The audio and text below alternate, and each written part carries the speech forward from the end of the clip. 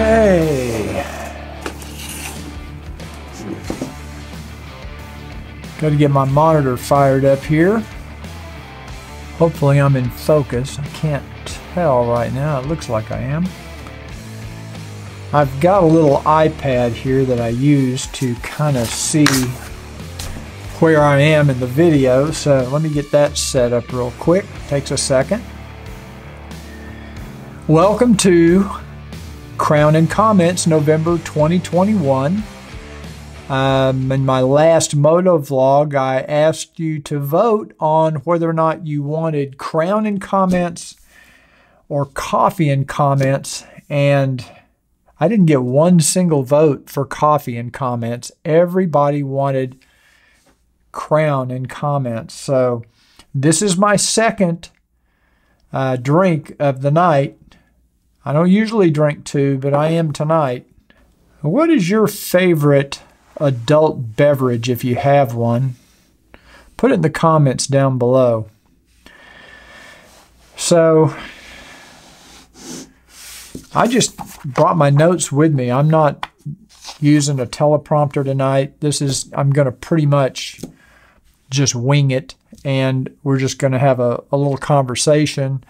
Tonight's video and Crown and Comments is sponsored by me, sponsored by Cruiseman's maintenance videos for the 2001 to 2017 Goldwing and for the 2018 Plus Goldwing. We'll talk more about that a little bit later. But as I mentioned in my last MOTOVLOG, I asked everybody if you liked Crown and Comments or Coffee and Comments, and everybody voted for Crown, so here we are. I'm going to start out by telling you that I was out of town for just a few days this last week. We did another cruise. It was just a 2-day cruise.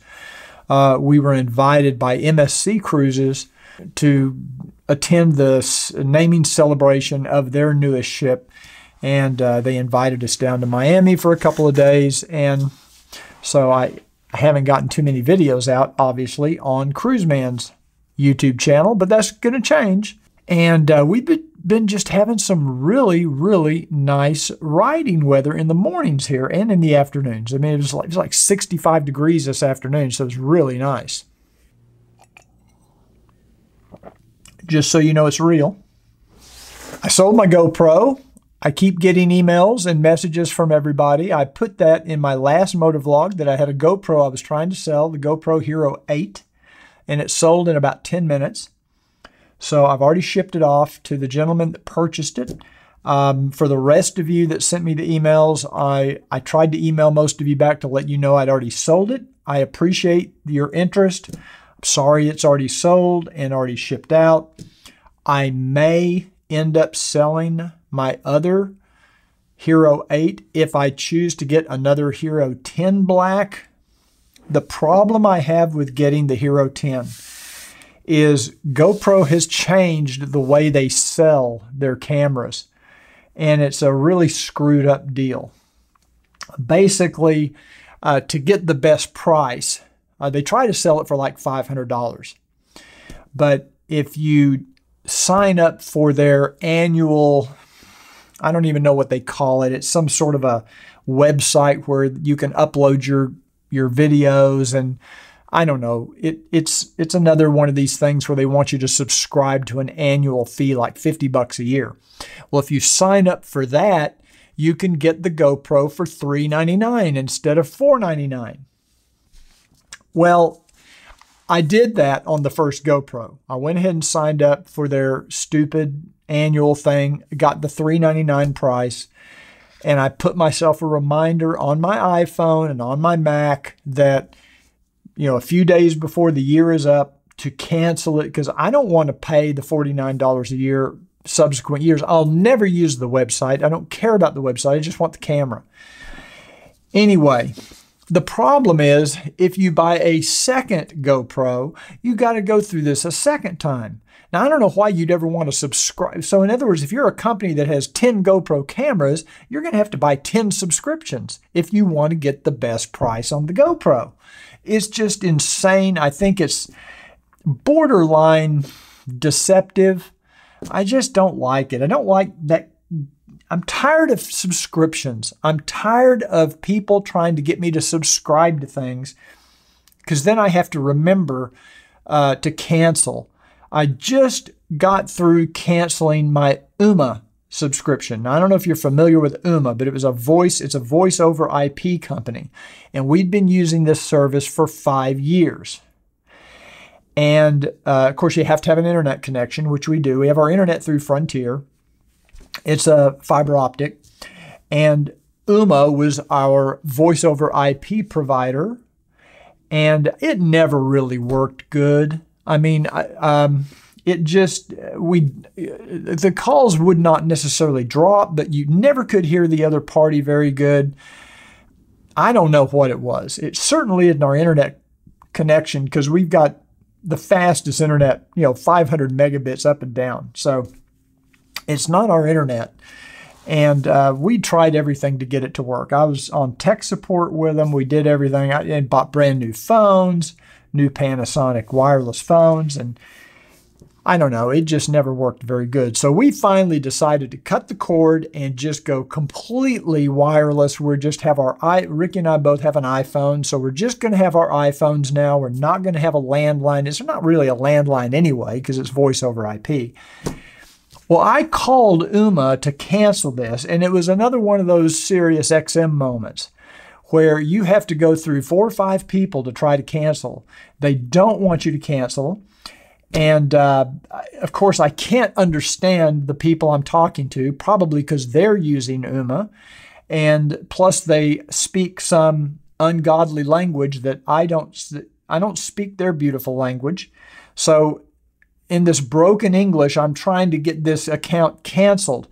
Well, what reminded me to cancel UMA is I just got my invoice or my bill on my credit card, my charge on my credit card statement for their annual fee. And their annual fee is like $137. So I was paying $137 a year. I know this has nothing to do with motorcycles, but we're going to talk about it anyway. It was $137 a year. And I think $7.70 a month, something like that. So, $250, maybe $225, $230 a year total. So I told Ricky, let's just use our iPhones. We don't need a landline. The only time we get calls anyway, it's some political thing or it's some trying to sell me an extended warranty for the car. It's a scam. Every call I get is a scam anyway. Why do I have a landline? Anyway. So I got this charge on my credit card for $137, and guess what? I called UMA to cancel. I say, we're not going to use this anymore. Anyway, I was on the phone for about 40 minutes total before they got it down to where they were literally going to give it to me for no monthly fee. I said, no, I just want to cancel. These bastards, these thieving bastards, do not refund you that $137. They keep that. So I don't get a prorated refund because I only had it for maybe 5 days after I got the invoice or got the charge on the card. But I guess somewhere in their contract, it says that if you cancel, you forfeit this money. Another scam, another thieving company out to rip people off. So anyway, pissed me off, and you're the only ones I have to vent that to. So congratulations. Okay. Now let's get on with your comments because, as you know, Crown and Comments is supposed to be my reaction to your emails, your letters, your comments. And I have a few of them here that I printed out. Some of these are emails. Some of these are comments on my YouTube channel. It just depends on how they come in. But before I do get started on that, I would like to remind you that if you're passionate about motorcycles and pissed off about subscription companies, you may want to subscribe to this channel. It's completely free. Just click that little subscribe button. And if you click the little bell icon, YouTube will notify you when I come out with a new video, which I try to do every few days. So And this is something I do about once a month, where I just sit down and go through comments that people put on Facebook or YouTube or emails, whatever. Well, the first one I'm going to talk about, I got an email from Daniel, and I'm going to read it real quick. I'm going to just hit the high points here. Just watched the video on whether or not to buy the service manual. That's a video I did a while back. Recently, I had my 4,000 mile service performed by my dealership in Lewiston, Maine. As you said in the video, I assumed they knew what they were doing. And he says, made an ass of you and me. Assume. I'm sure you've heard that.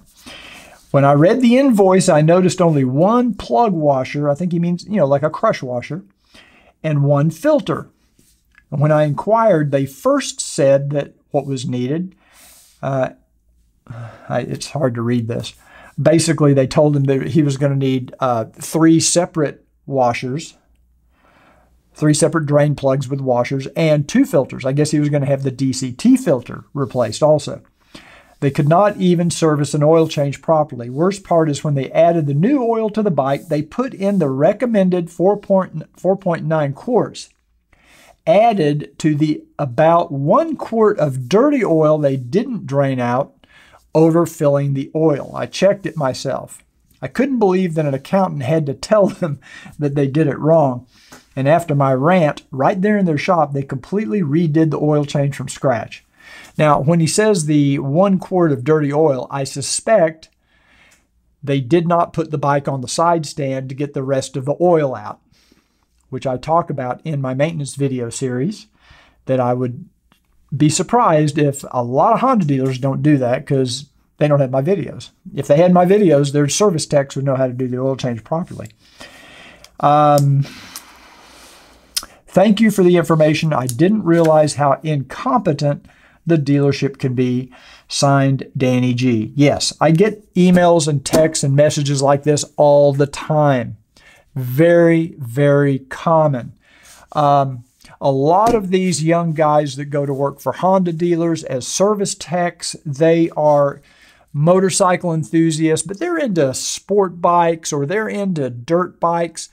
They don't care about working on an old man's bike like a Goldwing. They could care less, or they couldn't care less, I should say.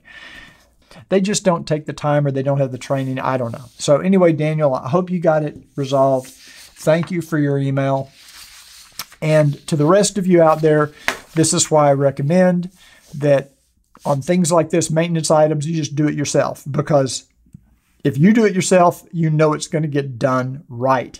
You don't have to worry about some young kid hungover, probably because he had a little too much Crown the night before. And, anyway, you know what I'm talking about. Okay, second comment or email I received. And I'll put these pictures up on the screen, but they're very hard to see. I can tell what he's talking about, but it's a little hard to tell from the pictures that he sent. He even apologizes. Sorry for the bad shots, but this is the best I could take after a ride. Right after I turned off the bike, the top 2 temperature gauge lights and the bottom one in the gas gauge light stayed on and faded out gradually, but did not go off completely. Now, these are lights that are on the little LED screens or LCD screens on the left and right hand side of, next to the speedometer and the tachometer. I disconnected the battery, but no change. Any ideas? I hope it's not a hardware issue in the dash lights. It's a 2021 DCT. I have never seen this or heard of this before, but basically I call this a ghosting, kind of a ghosting image of the lights. You turn the bike off, and these lights begin to, rather than just going off, they fade out, and they never completely go out. So they're like, it's almost like they're holding a charge, like a capacitor in there is holding some enough of electrical charge to still show some light. I think he even said he turned off the lights in his garage to make sure there was no ambient light causing this. So has anybody else out there had this happen to them? Have you ever noticed this ghosting of dash lights when you turn your bike off. I've never seen it. I've never heard anybody even talk about it. I recommended that he take it back to the dealer and see about getting a warranty replacement. I don't know. Maybe they'd have to replace the gauge cluster or the dash. I'm not sure. Anyway, be curious to know if anybody out there has ever heard of that.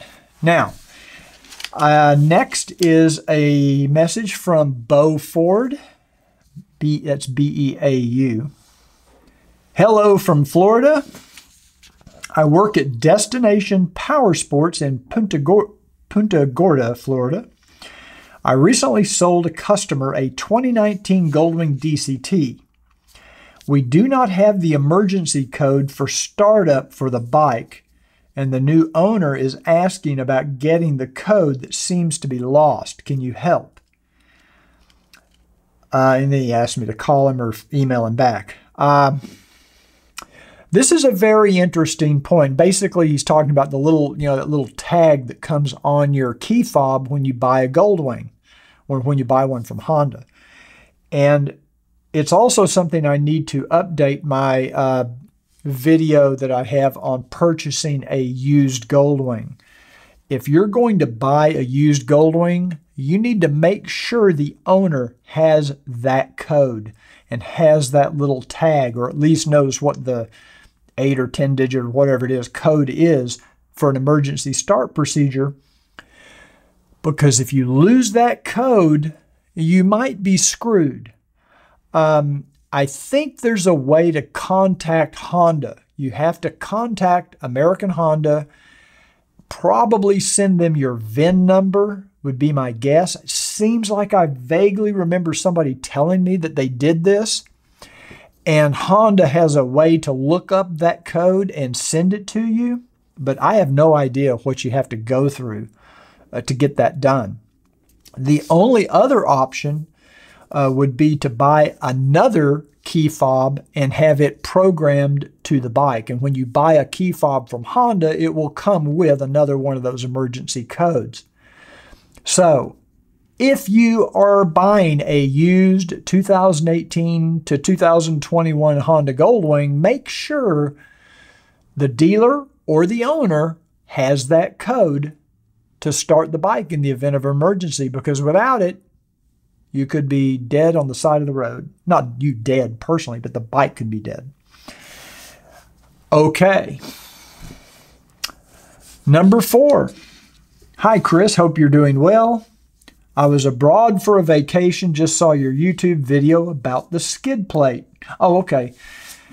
This is actually from the gentleman that created that belly pan. If you remember a few weeks ago, or a couple weeks ago, I had the belly pan installation video, the one from Wing Stuff. Well, this is the gentleman that actually designed it, developed it, manufactured it, I think, but I think Wing Stuff is marketing it.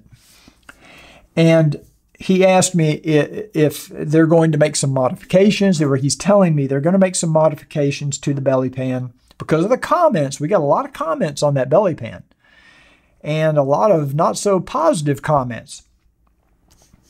And apparently he is updating the design and going to be offering a removable plate to cover the oil filter.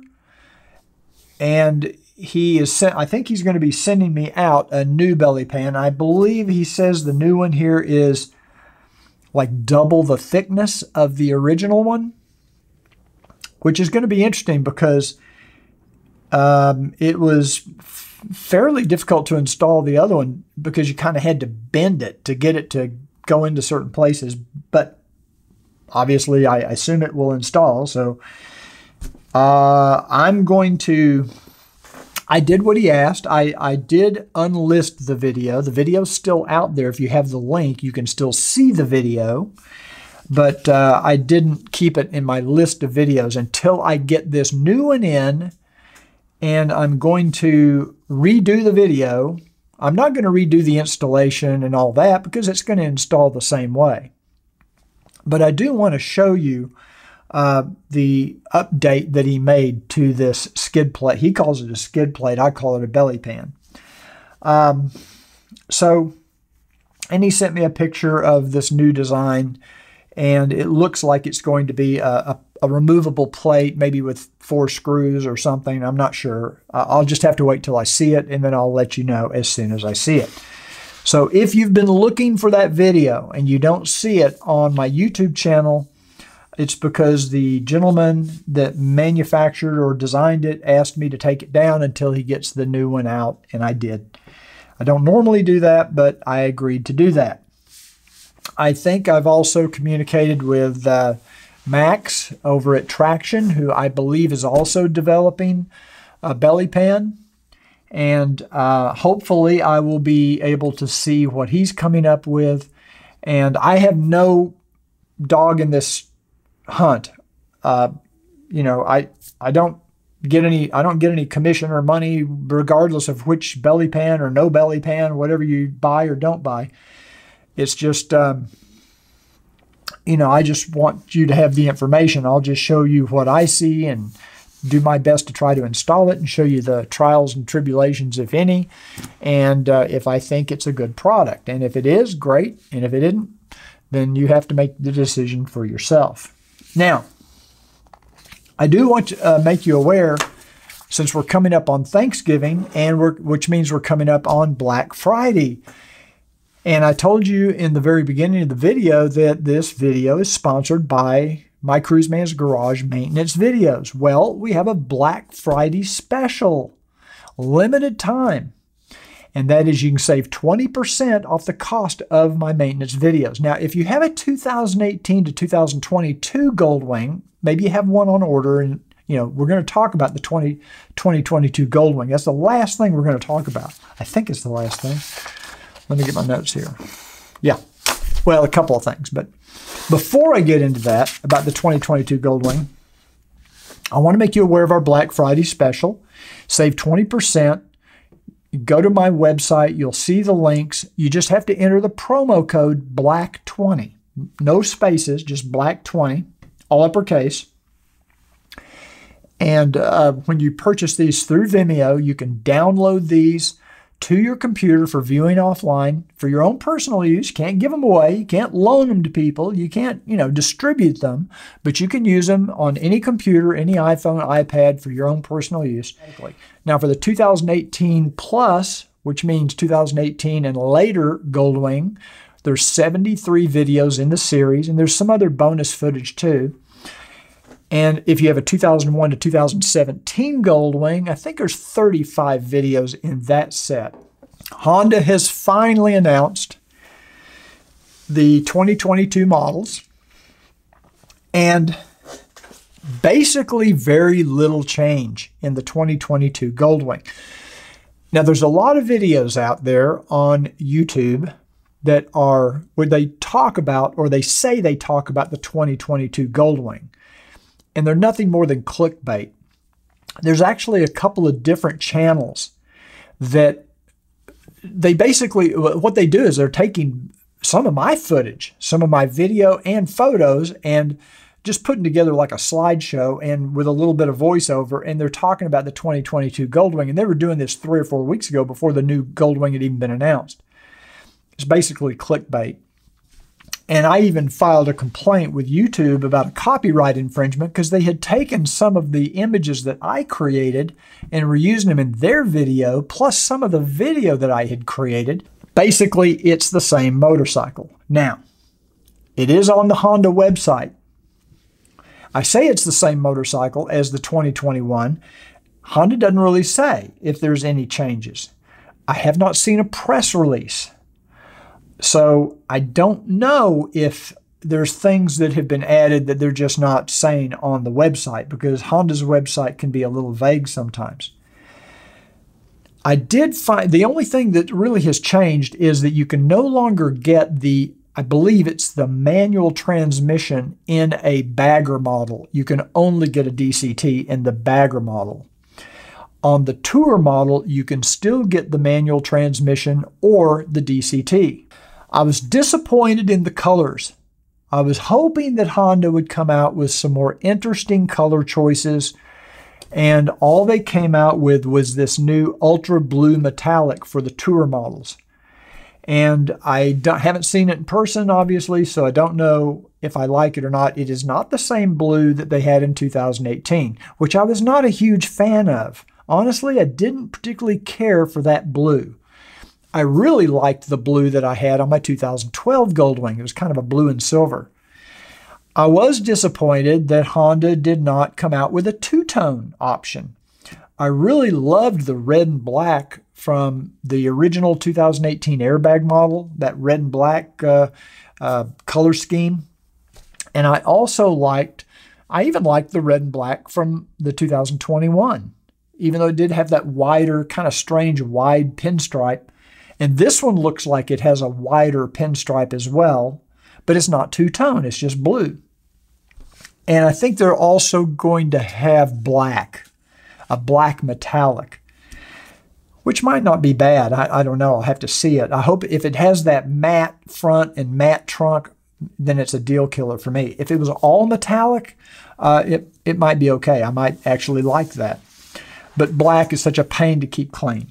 So I was disappointed. I was hoping they would come out with maybe a pearl yellow, go back to the old pearl yellow color and try that again, or just something different. But it is a different blue, but I don't know if it's different enough to be compelling. The bad news, I guess, for the 2022 is that there's really no changes. There's no new features. There's no, it's the same GPS as far as we can tell. I haven't seen the press release, but as far as we can tell, it's virtually the same bike. The good news, though, is the price only went up $200. So I was expecting a bigger price increase. Now, I would not bank on that. If you're thinking about getting a new 2022 model, let's say 6 or 8 months from now, anything can happen. So they can raise prices mid-year. This is just the price they've announced when the bike's introduced, and they should start shipping in January, or at least that's what my friend at Shawnee Honda told me. I don't know what you guys in Canada are going to be paying, or in the UK.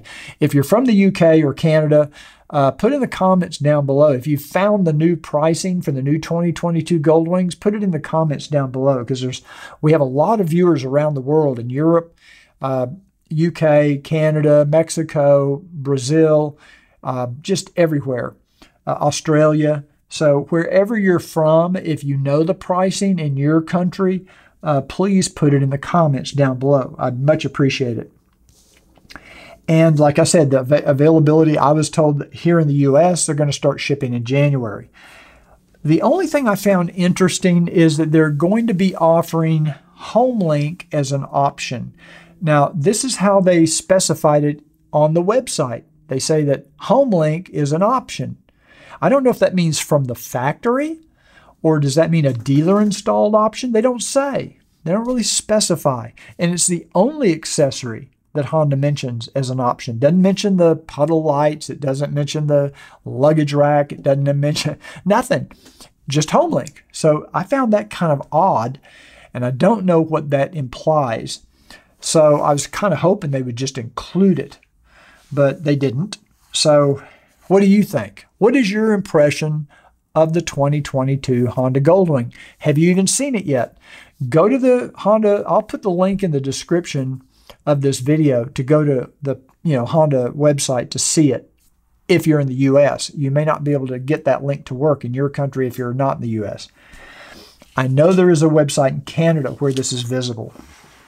So anyway, that's my thoughts right now on the 2022. Hopefully I can twist the arm of the guy, my friends up there at Shawnee Honda.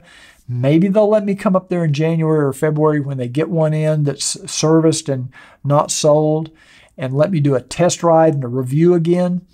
I don't know. They're probably pretty put out with me by now because I go up there every year to do a test ride.